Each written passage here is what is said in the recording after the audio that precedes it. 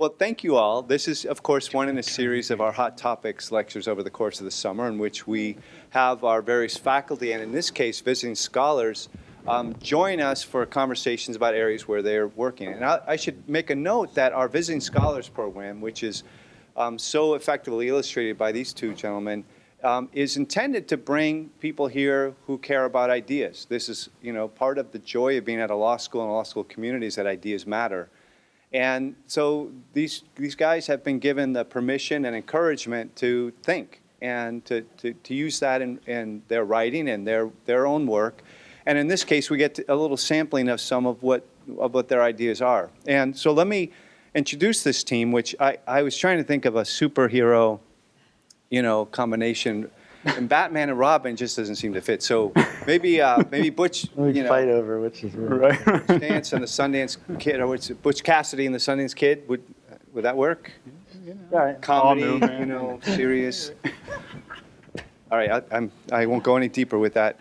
Let me introduce Jonathan first. So Jonathan Rosenbloom teaches at Drake. He's the head of the Environment and Sustainability program there. He's written on many different topics, but his couple of his textbooks, Resilience and Sustainability from Theory to Practice, Land Use and Sustainable Development Law. And I should note, both for the students in particular, there's this myth that there is a career ladder and that you start here and then you end there. And both of these gentlemen are examples of the fact that really good lawyers, good advocates, good law professors all have a well-rounded background experience, and both of these gentlemen have had a wide-ranging set of experiences. For instance, Jonathan has also worked for the federal government. He's worked for a nonprofit Urban Research Institute, and he's worked for Reed Smith, a private law firm. He's clerked at the 11th Circuit and has founded a nonprofit related to local and state governments. So, welcome, Jonathan. And Keith Hirokawa, close? That's great. That's great. Is the associate professor at Albany Law School. He teaches in the environmental, natural resources, land use planning, property law arena. He's done a couple of examples of his writing, a book on greening local government, legal strategies for promoting sustainability, environmental law and contrasting ideas of nature, a constructivist approach. Rethinking sustainable development. So you can see some overlap between the intellectual interests of these folks.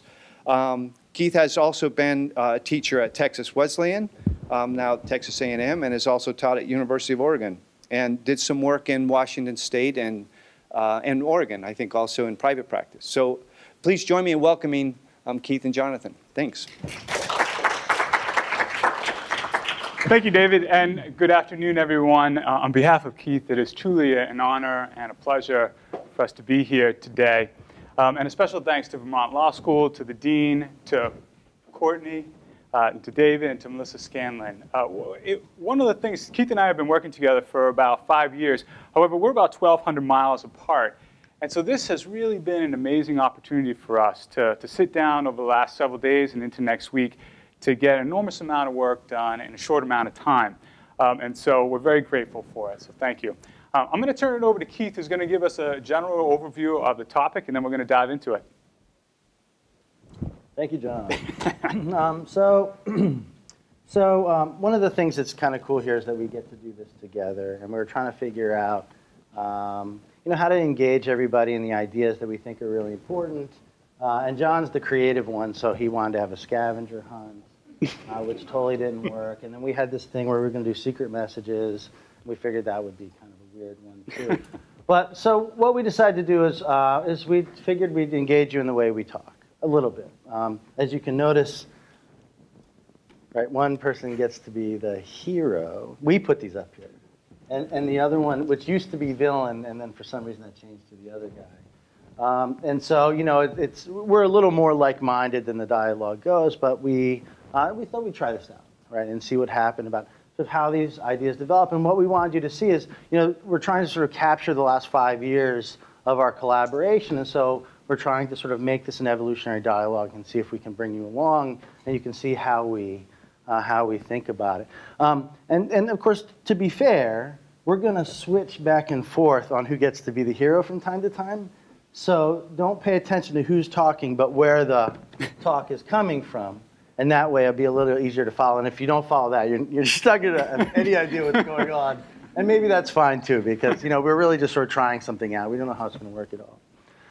But what we're going to talk about today, again, is something we've been working on. Is we've had this focus on what happens small, what happens locally, right? And because we've always had this sense that the way we confront our contextual, our environmental issues is just so different locally that we need to figure out how to capture that so we can understand a little bit how to manipulate, but really how to take advantage of it. So why local government needs to think locally. So that's what we're talking about today. And as we were working through this, we discovered, we think, some pretty cool things because what we identified as important locally, or what we should think of as important locally, challenges a lot of the models that we have used to create federal environmental law.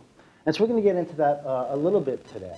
And again, so this is new. We're trying it out a little bit. So some of the points will come quickly. Some of them will take a long time to make sure that we hammer them home and you don't miss them.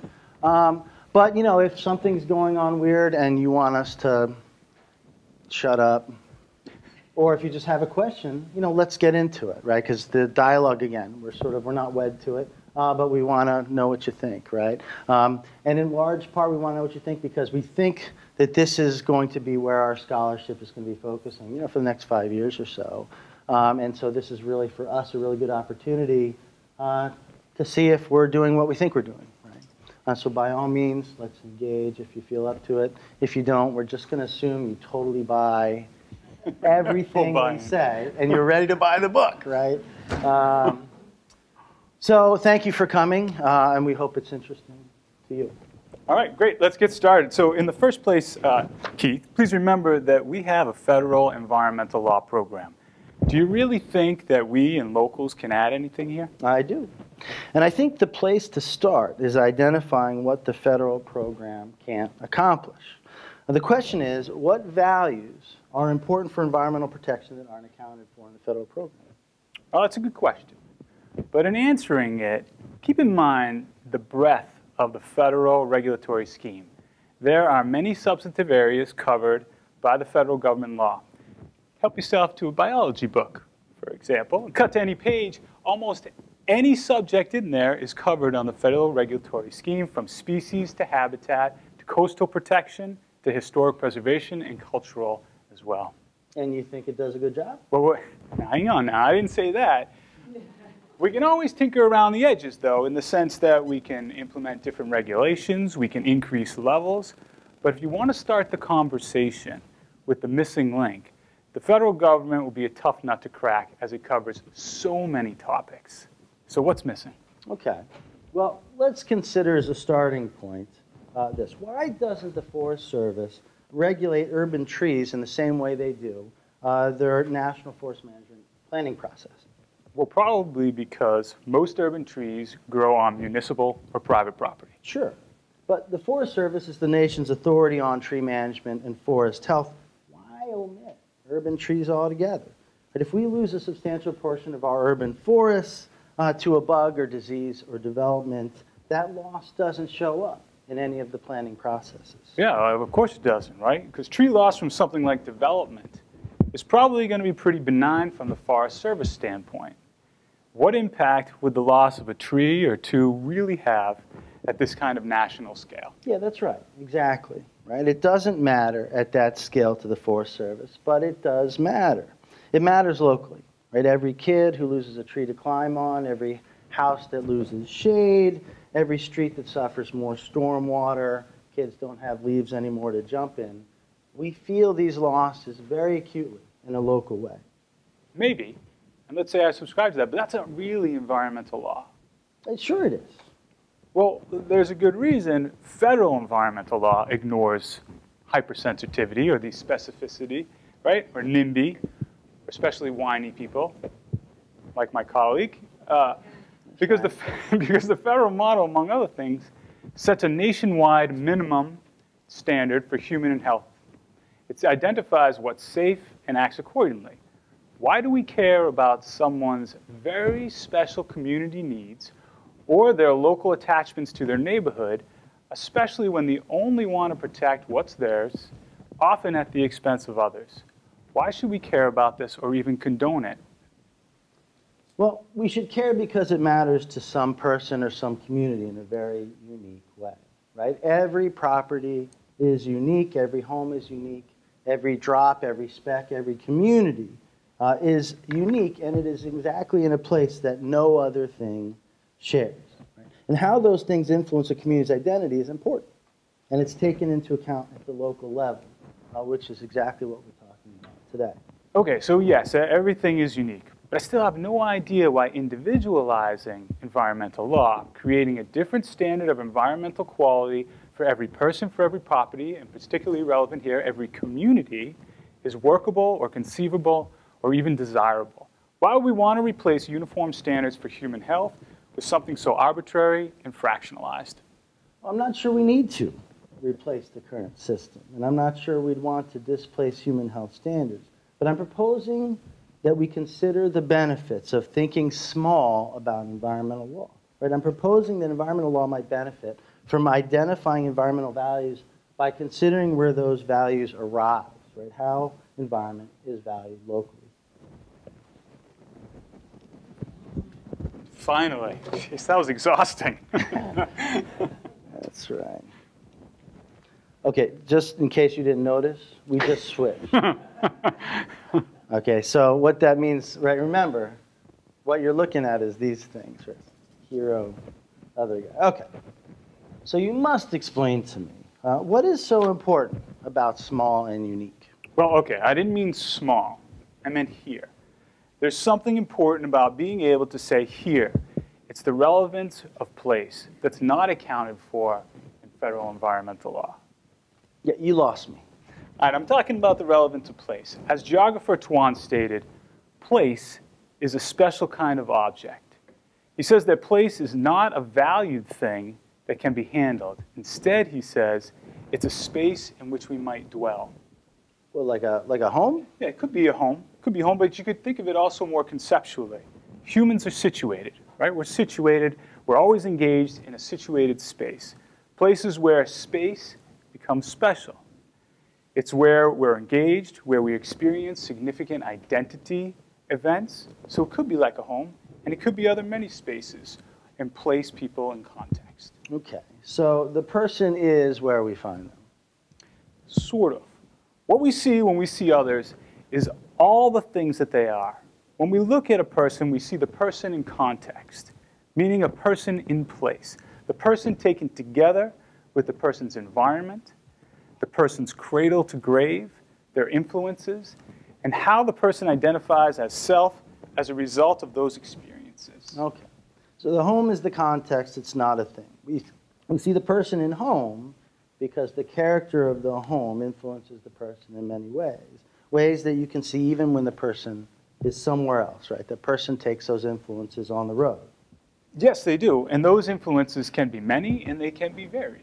Okay, so I'm with you. You're saying that the place where we live or go to school, picnic in a particular pasture, swim in a particular creek, but I still don't see what's so special about home or place or whatever. I can see that these spaces are in the world and that these events make them into place. I think you can see more. Isn't there more about space, though? Well, maybe there's something special, at least about place, right? Memories, perceptions, they're going to be situated contextually. Although all those experiences are situated, all the situations are also place-based. Ecology is the context, right? Which means that people are ecologically situated. I feel very strongly that I can say, I am ecologically situated. Okay. So being ecologically situated means that environment is the place where we experience. We experience our lives, our jobs, and I suppose it's because we experience in a situated way that we make particular choices relative to our surroundings. Indeed. And it comes from being ecologically situated. We seek out ecological knowledge because that helps us understand ourselves.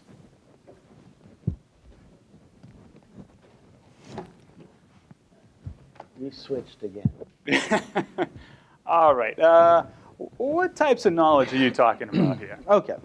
The types of knowledge that come from experience, right? They arise based on observations and interactions.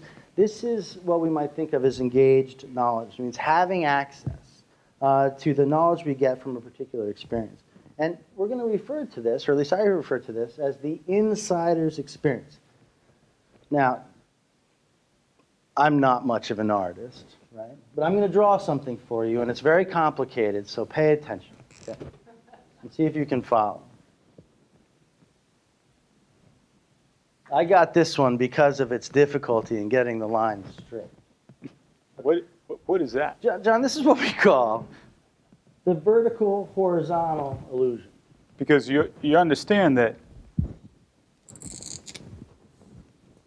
it looks like an upside-down T. So this isn't part of the presentation. Just give me a hard time. Yes, it does look like an upside-down T, but it's important, right? So what's going on here is a very simple depiction of something we may confront, but what we have to realize is we fill in the meaning of this somehow. And in all likelihood, we fill it in with something that means something to us.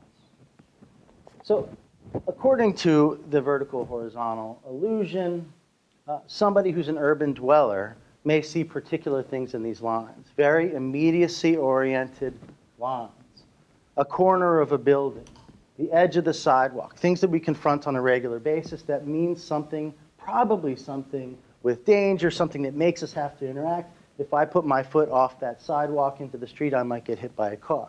Right? These are the things we confront ourselves in the urban environment. And if I'm an urbanite, I probably will see something like that at first glance. In contrast, somebody who's a rural resident may see these lines into the horizon. They're longer lines. There's less symmetry.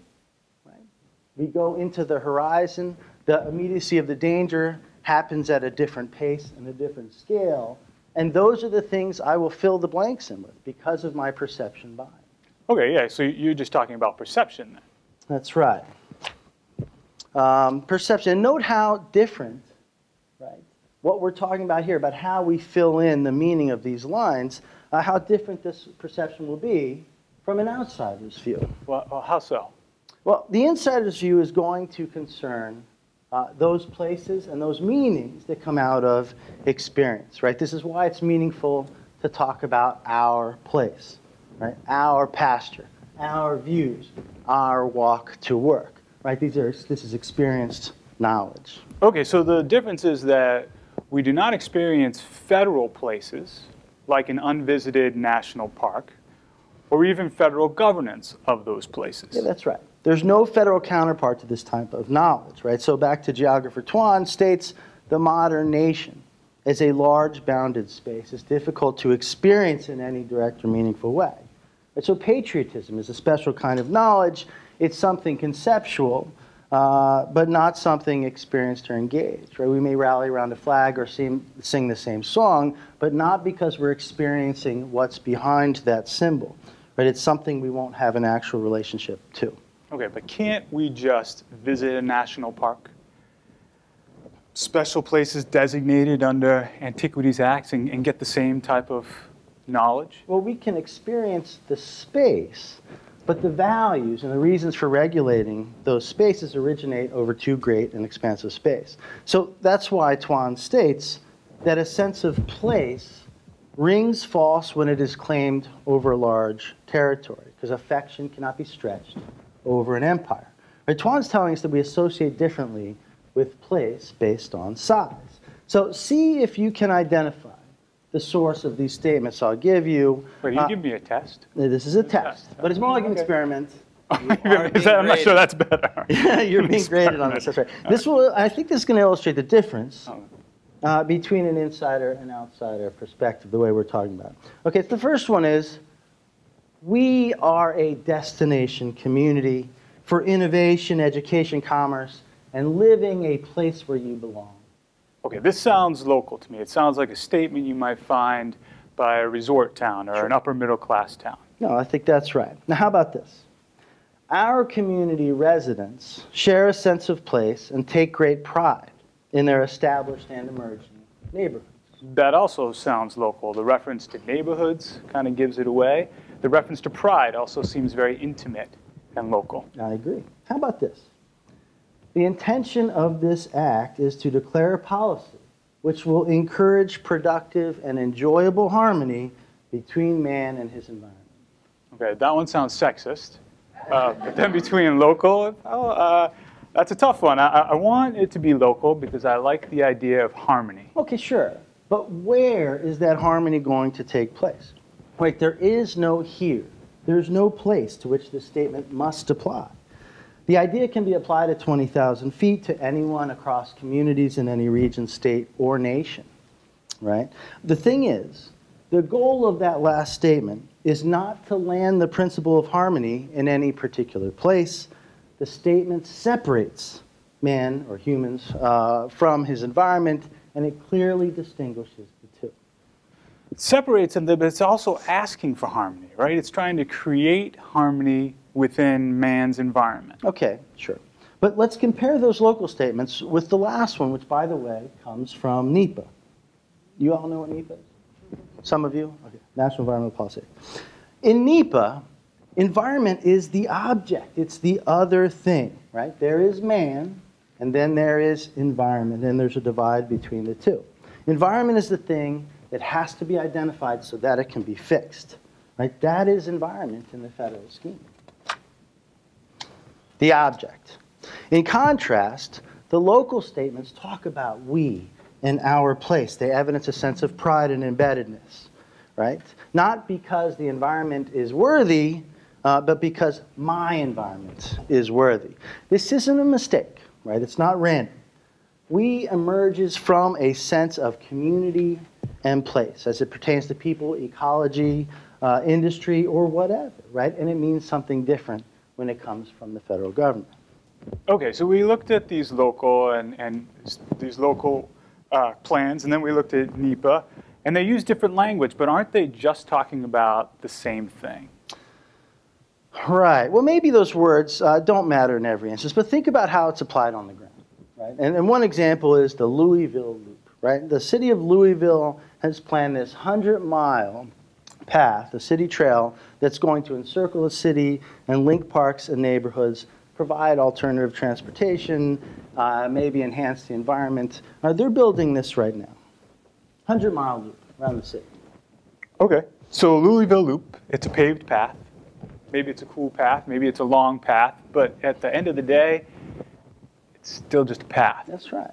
From the outsider's view, it's a path, right? Objectively speaking, it might reduce some congestion, it might offer some recreation, it's got pavement like any other path. But the insider's perspective reveals very different values that might accrue within this loop. But it's still the same path, right? I mean, it's still physically the same concrete slab. That's right. Physically and objectively speaking, it's still that same path. But to people in the community, it means something different. For people within Louisville who are inside or close to the path, they can no longer think of themselves and their place without knowing that the loop is there. Right? So when they were planning this loop, the mayor, Greg Fisher, said, it's going to set us apart, it's going to make it desirable, it's going to connect people. Right? The mayor thought of this as the wedding ring of the city, redefining and describing themselves to take into account who we are with the path. Okay, all right. So, but if you're talking about scope and issue and size and matters, right, it's really coming down to experience, right? And can't I visit your path and your tree and have a very similar or special experience? You can visit it, but that's still a different kind of experience. When you visit my special place, you have an outsider's perspective. So Tuan states, the visitor's evaluation of environment is essentially aesthetic, right? It's an outsider's view. The outsider judges by appearance, by some formal canon of beauty. That's not the same as being engaged in an ecosystem. Okay, so let's step back for a moment. Let's see if I understand. So a sense of place depends on personal experiences and its ecological context. It's ecologically situated. This gets back now to the beginning. So tell me why this matters to environmental law. Okay, well, this is definitely a point you need to understand to grasp the concept of insider environmental law. Why? Well, Consider Euclid, the decision Euclid. Do we know Euclid? Some of us? Maybe give a little. Sure. What's Euclid? So Euclid was a What's fantastic. Euclid? What's that? I was looking. I couldn't remember if we had at one point. At one point we had Willem, but also at one point didn't we have like the less smart guy or something? But anyways, Right. yeah. What's Euclid? So Euclid went to the Supreme Court in 1926 and was the first time the Supreme Court had an opportunity to think about how local governments regulate land use. In that particular case, that was the Supreme Court's acceptance of the concept of zoning. And what was going on at the time was Cleveland was booming, and it had a rail line that went from Cleveland right to the village of Euclid. And industrial development was following that rail line straight into Euclid. And before that, Euclid didn't really have any control. They had a market, right? And so people would buy low and build stuff. And everybody had ideas, especially because they had this fantastic resource of a rail line. So the village folks got together and decided what they didn't want to become was another village that was taken over by industry because it was served by a rail line. And they developed a scheme of regulations that allowed particular kinds of land uses, and to be honest with you, put it smack dab in the way of that industrial development to make sure it couldn't get to the village. Okay? So what the Supreme Court said with that is they approved it as within the scope of local government's powers, the police power, to protect health, safety, and welfare. Okay? Now, is there more? There will be, but not right now. But I'm with you so far. Euclid sounds like a good case. Yeah. So for our purposes also, what happened with that is the court deferred to this community's land use scheme and expressly refused to second guess these particular choices. Because what was going on here, that the court was essentially approving of and delegating authority to, was the choice of what kind of community the village of Euclid wanted to be, right? Was the choice of the values that they were using law to protect. This is local environmental law. Wait. That can't be right. Euclid is not an environmental law case, right? For example, it's not in any environmental law textbook, as far as I know, but it's in every land use textbook. Including his book. What? There you go. Thank you. But it very much is an environmental law case, right? It concerns the residents of Euclid, right? The analysis is about community self-knowledge, right, as it underlies Euclid, the village's sense of place. The villages were protecting their values against change, and this is place-based challenge. It's not limited to what we might call environmental law from a federal perspective. But didn't Euclid involve a whole host of non-environmental issues? The village engineers were concerned about sewer, they were concerned about road capacity, pretty significant gray infrastructure kind of stuff. This is the kind of stuff that cities deal with all the time, not environmental law. Yeah, but from the perspective of sense of place, these issues are sufficiently relevant. So think about the First Circuit's decision in Steel Mill, in which the court considered the authority of the community to limit the construction and integration of hundreds of new homes, this is a quote, which would have an irreversible effect on the area's ecological balance. It would destroy scenic values, decrease open space, significantly change the rural character of the small town, pose substantial financial burdens on the town for police, fire, sewer, and road service, and open the way for the tides of weekend visitors who would own second homes. This is sense of place. The breadth of the local issues, the ecological balance and scenic values, rural character, efficiency of governance at the local level, these all fit into exactly what local governments do when they're looking at their sense of place. The fear of the loss of any of these advantages goes to the community's deeply felt interests.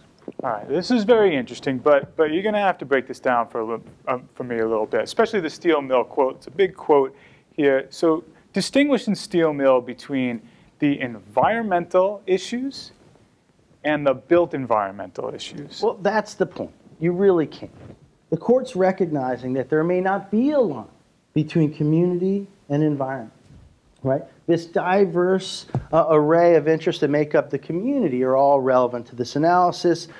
In essence, community and environment, from the sense of place perspective, are coextensive. So the court's treating both the environment and the built environment or the human issues as one? Yeah, that's right. And this is the critical lesson, right? It recognizes the importance of sense of place from an insider's perspective. It embodies an identity process in which communities do not further their sense of place by studying about it in a book or looking at somebody else's pictures, right? Sense of place is not objectification. Sense of place is involvement. It's a perspective that requires an insider's viewpoint, right? So consider some more of these local visionary type statements that we find in planning documents. Right? This county is a community widely recognized for high quality of life and sense of our tradition. Our children have inherited a livable, vibrant, and economically diverse community. Every one of our neighborhoods is a safe place. Okay, I've never read this kind of language with our, and our in any kind of federal regulation of natural resources.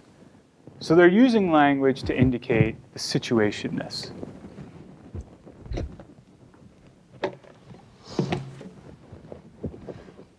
We switched again. Just need to make sure that's clear. Okay. So sense of place focuses on situatedness, uniqueness, competitive advantage, and the like, in a way that's not really represented in the federal scheme. So you say. Remember, I'm this guy now. But sense of place then gets us back to where we started, right? It empowers local governments to be protective, socially, environmentally, especially economically, right? Sense of place probably justifies the need for uniformity across the region. Okay, I understand why you might think that, as the typical framing and justification for uniformity in federal action is more or less that. But before you condemn the concept of sense of place, consider how far this idea diverges from federalism framing. How many local governments can be considered environmental actors for purposes of this competition you're thinking of? Right. So we probably could identify 25,000 relevant local governments as actors that independently utilize resources. And each one of these is in competition for resources both among one another and also in the hierarchical system. Okay, well, go further though. Why under this view are they considered to be in competition? Because of the scarcity of resources, right? The resources have value, and local governments compete to secure those resources and provide an advantage for the residents. Wait, why are they competing again? I don't know. Let's see. To make sure that they gain the benefits for their citizens before other communities consume them and they're gone. Okay, but how so? Well, under the classic tragedy of the commons, the theory is something like local governments are caught in competition over any resource that is depletable. Right? Each local government seeks to maximize its self-interest by consuming or using before others do, or else they'll lose it. Okay, take it one step further now, though. How could an insider view of environmental law exacerbate the tragedy? Under your view. Under my view. Yeah, your view. I don't know.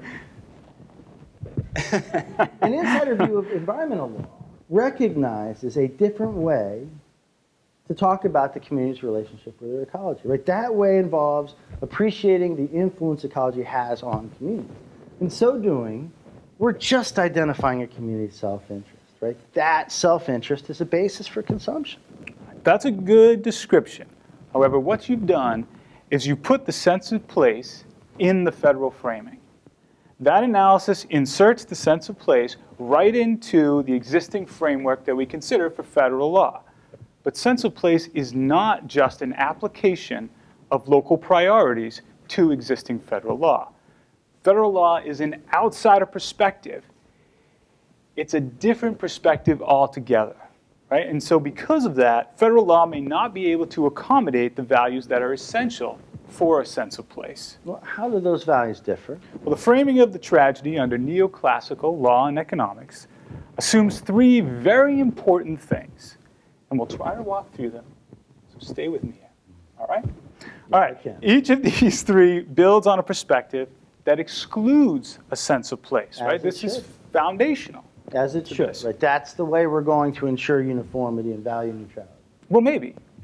But let's look at the basics first. First, the tragedy defines resources in terms of equivalent units. Yes, it does, right? In the classic tragedy story, we begin with so many or other units of a resource.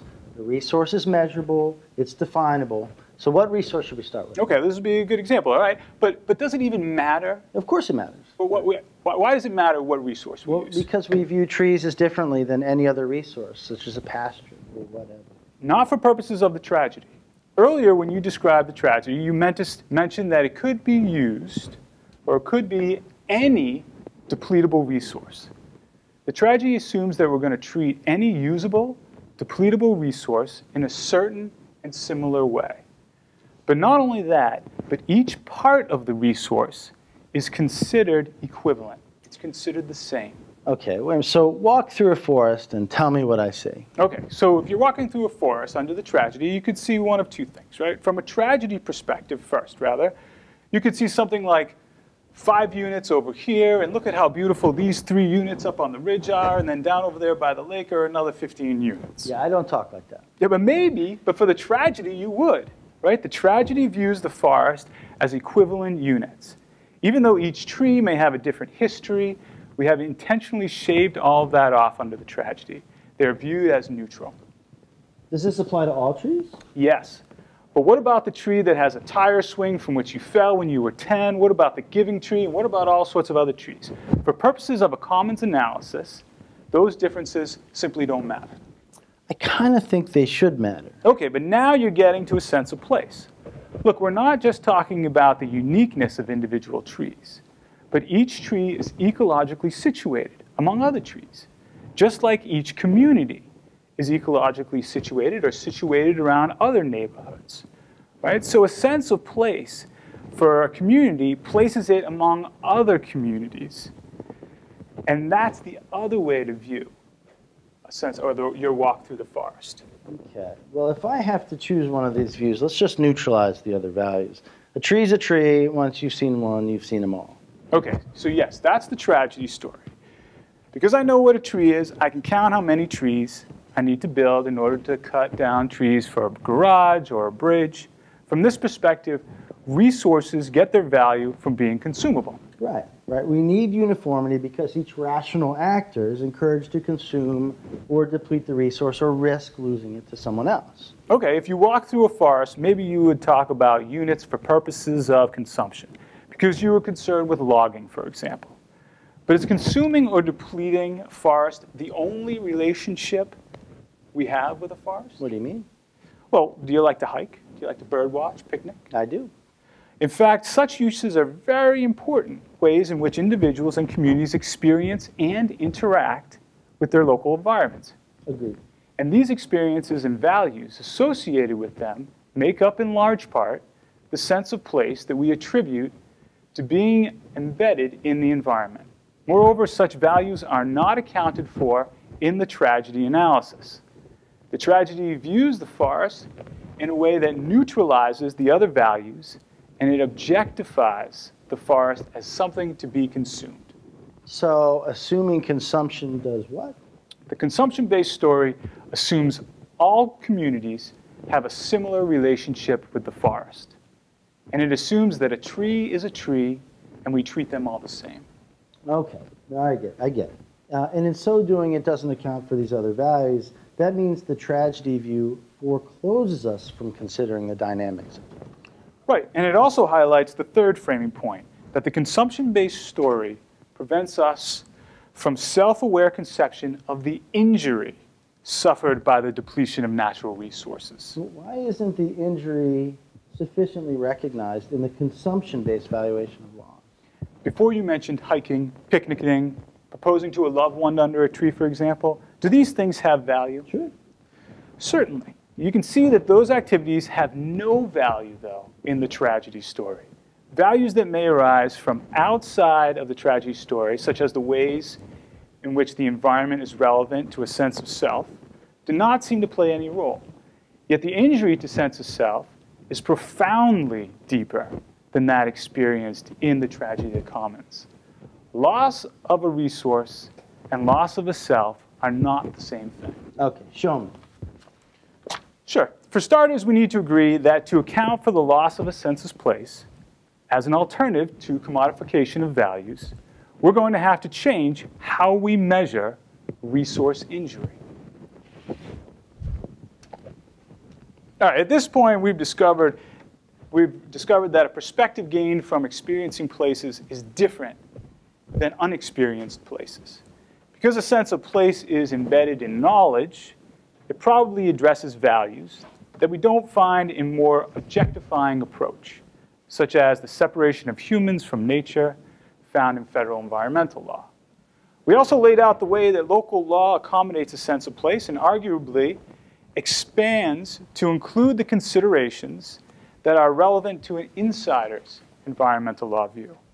But you have yet to explain to me why local governments would do a good job of regulating in this way to maximize the benefits of a sense of place. Yeah, that's right. Let's turn to that question. Where would you like to start? Maybe the best place to start is why this perspective should be the driver in environmental law at all. Okay. Well, but first we have to make sure we don't prematurely turn to sense of place as a normative principle, right? Sense of place isn't a trump card, even though it's important. It's just what local governments do. No? That's not what they do? Sorry, even though it's very important. Yeah. Oh, yes, no. Off of script, see what happens. Well, so sense of place and the personal attachments that drive value, right, they're just not normative. It's a different kind of knowledge. Okay, but then that really leaves open the question, why would local governments regulate in the way that we want them to? Well, I think here we have to turn to ecosystem services, ecological economics of place. Yeah, I know all about ecosystem services. I've read all your great articles there, Mr. Hirokawa. The study of ecosystem services... You guys all saw that pitch, right? We're just plugging away here. The study of ecosystem services attempts to reframe our understanding of how we value nature. Ecosystem services focuses on ecosystem functionality to show the measurable benefits that people receive from ecosystems. That is, this approach allows us to attribute economic value to leaving ecosystems alone, to letting them function. Yeah, that's right. Right. So in addition to producing valuable goods, bananas, trees for lumber, and some such things, ecosystems provide these services that are vital to human life and well-being, both to individuals and communities. Okay, but I don't see how this is relevant to a sense of place argument. Why not? Well, take wetlands. The ecosystem services approach might focus on how functioning wetlands provides a valuable service of filtering contaminants out of water. So it filters the water, it provides a service to us. If the wetlands are disturbed, however, we'll have to build a new water filtration plant. Exactly. But we don't see it that way, not normatively or nor descriptively. If wetlands are so valuable, meaning they're equivalent to a water filtration plant, why don't they fetch top dollar on the market? Right.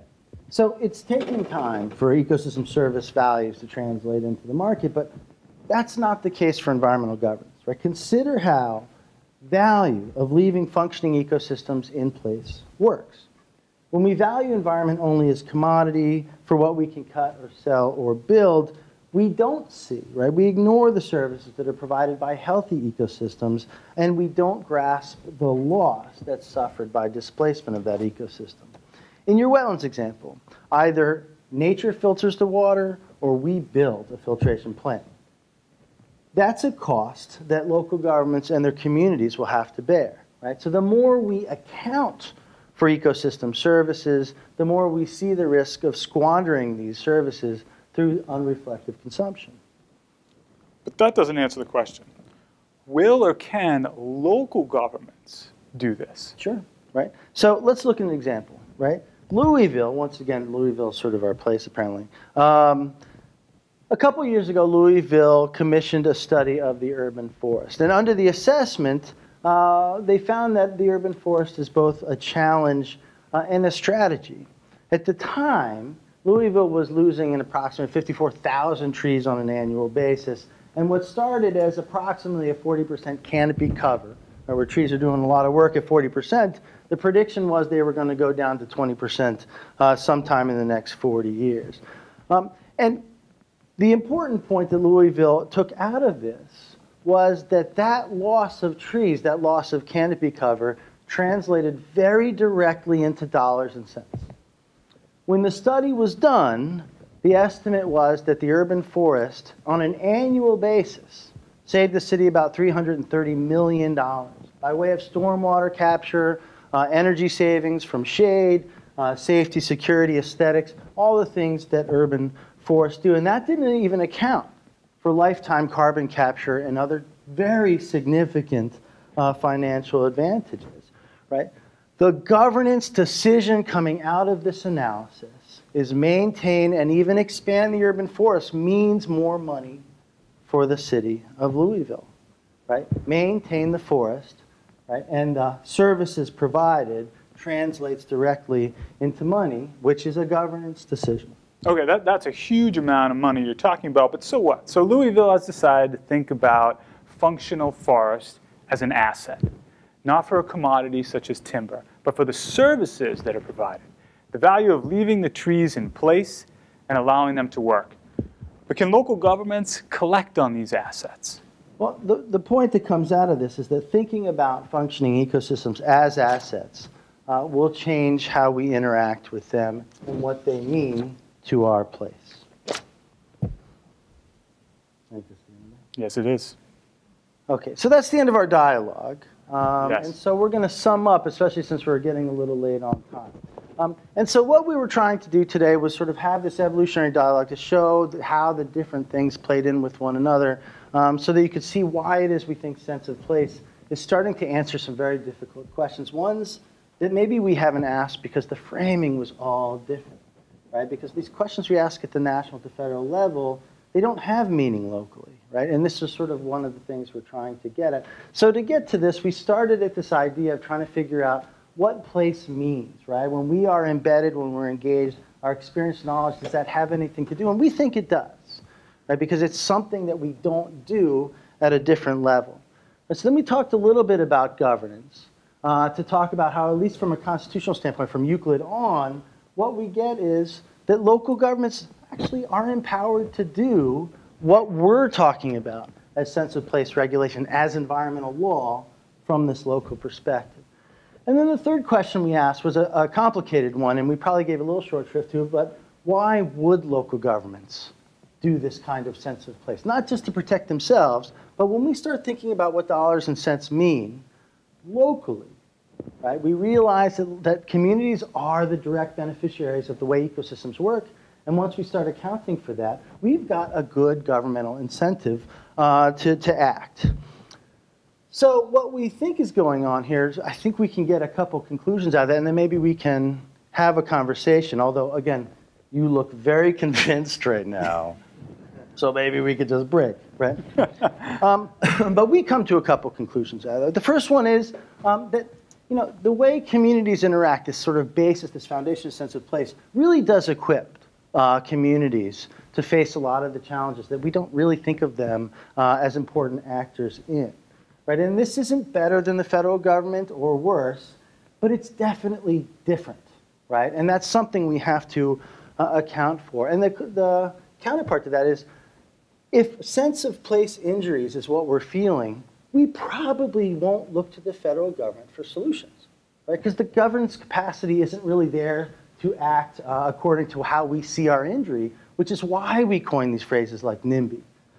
The third thing is that if we take seriously what local governments do and what's involved in sense of place, we might realize that the way communities prioritize does focus on local governments as beneficiaries of the way we might do this governance.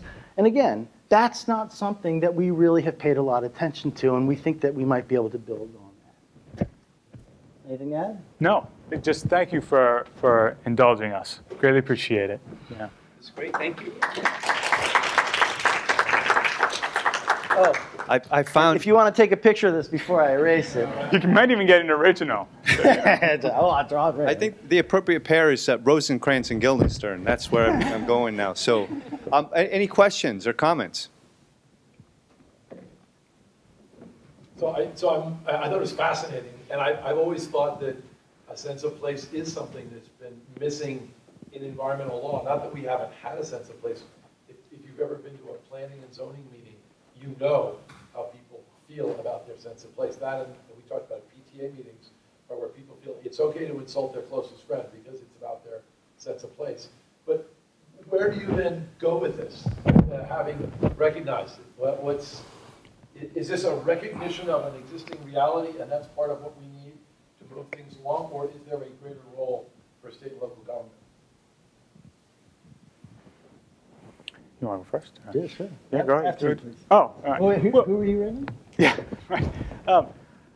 So where we could go from here is a variety of different places, right? The first thing we want to do, which was really the project here, was just to recognize it and to understand its difference in the federal system, from how we approach these in the federal system. The question then, though, is, do you do something are you looking at the federal level? Are you looking at the state level? Are you looking at the local level? Are you looking at levels that don't exist right now? We were talking earlier with David about watershed managements, and are you starting to look at more ecologically based kind of management? So there's a variety of ways and places to go with it. But the first project really, as we said, was to get this down and try to put our hands around what exactly are we talking about and how is that different than how we regulate at the federal level? Oh, that's right. I mean, this is a framing exercise, right? So it's trying to capture the underlying premise of why we might do it at all, right? But what we think is if the sense of place has wheels, right, where would it go?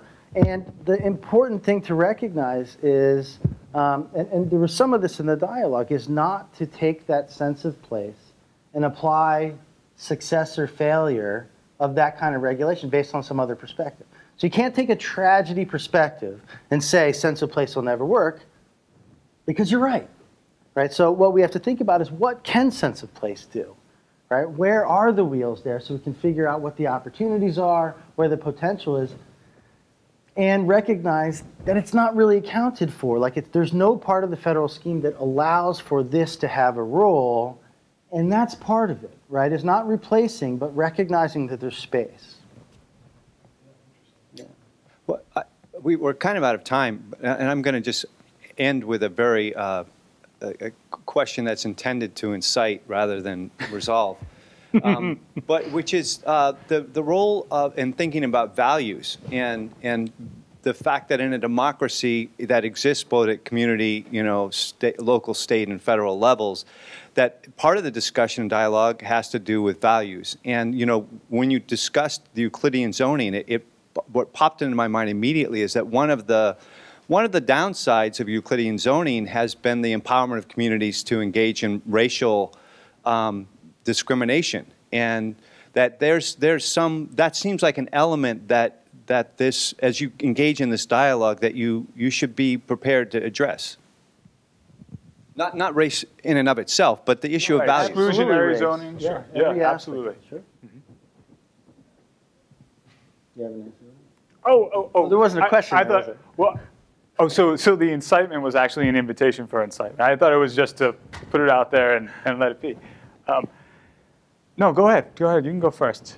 Go first on this one. So, and this is a great idea, right? I mean, the really unfortunate part of Euclid was a lot of the historical aspects or the contextual aspect about that maybe Euclidean zoning was really intended to exclude, let's partition off particular races, aspects of population.